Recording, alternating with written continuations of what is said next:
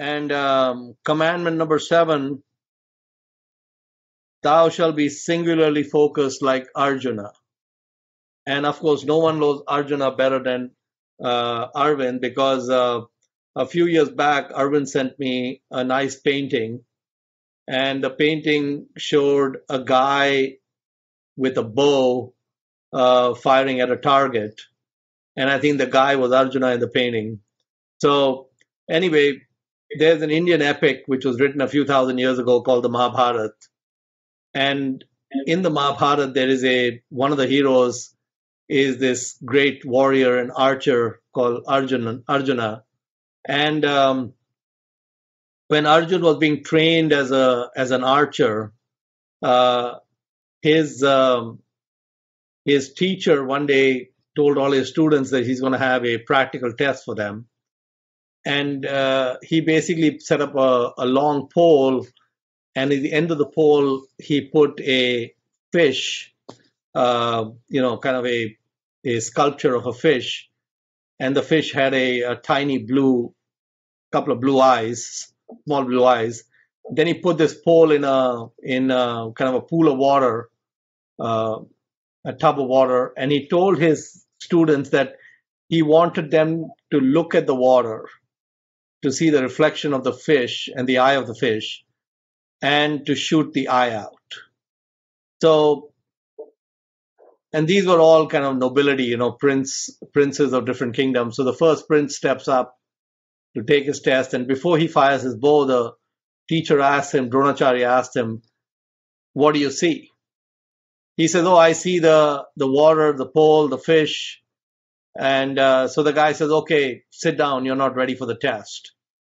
And then the second prince stands up, and again the teacher asks him, what do you see? He says, I can see the pole, I can see the fish, I can see the eye of the fish.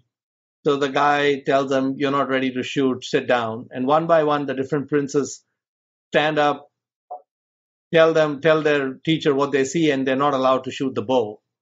And finally, our hero Arjuna stands up, and he's asked what he sees. And he says that I can only see the center of the eye of the fish. And so Dronacharya tells him, fire at will. And of course, he takes the eye out. And so one of the lessons we need to learn from Arjuna is that we need to be focused like him. So anytime we're looking at, and especially when we're looking at these PEO1 businesses, usually there's more than one cloud hanging on top of the business. There are many clouds. And also, there are always a lot of macro clouds. And also, even if there are no macro clouds, there are macro concerns.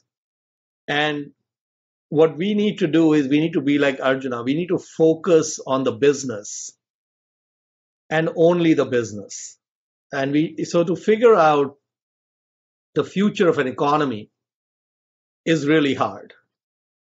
For me to figure out the future of even state of California is very hard. Or even the county I live in, just kind of what's going to happen. So those are really difficult questions. So we have to simplify the world. And one of the ways to simplify it is to be like Arjuna. You focus on the business and you don't focus on the noise. And one of the things I noticed when I was in Istanbul last few days is there's a lot of noise.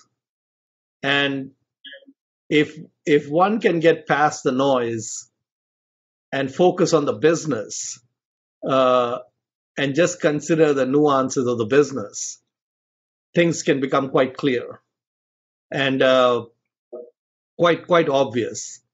So I did find a few things that I think we will pull the trigger on, but if I were to look at those, the macro situation, the country, or even the headwinds that the businesses are facing, there are significant headwinds. But if I'm if I'm buying at 20% of liquidation value or at such a small fraction of future earnings that, and like I said, these are fantastic assets. So focusing on the center of the eye of the fish is the name of the game. That's what we need to do. So do not get yourself distracted by looking at all kinds of macro things. I think you're best off ignoring all of them because anyway, you can't predict them.